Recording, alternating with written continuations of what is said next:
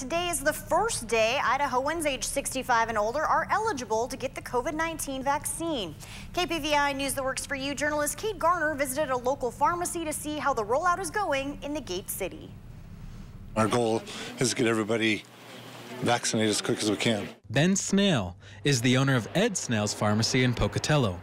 During the pandemic, the pharmacy has offered COVID-19 testing and is now one of just a handful of providers in the city that offers COVID-19 vaccinations, which is keeping them busy. So we have appointments scheduled for every 5 minutes, and we just go as quick as we can. Southeastern Idaho Public Health distributes vaccines on a weekly basis to providers across the 8-county region.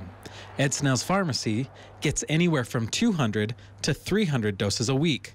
Last week, appointments for those 65 and older opened up the week of February 1st and filled fast. We had 84 appointments and all 84 were filled. We had one cancel at 10 o'clock this morning. It was filled by 10:30. The pharmacy receives its weekly doses on Tuesday and Wednesday. On those days, additional appointments are added to the schedule. Keeping up to meet the community's need for the vaccine is a lot of work. There's 3 of us that are probably putting in 15-hour days, 16-hour days. So we're putting in a lot of hours to get everything done, and which we're glad to do, and not complain by any means. They say the extra work means helping those most vulnerable to the virus.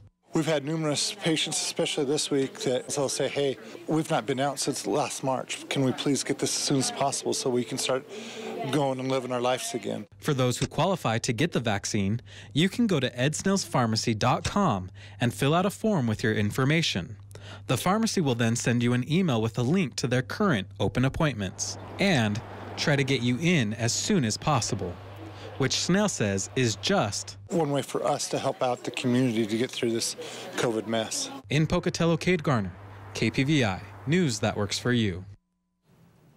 To find out if you're eligible to get the vaccine, you can find links to that information and to the providers on our website, kpvi.com.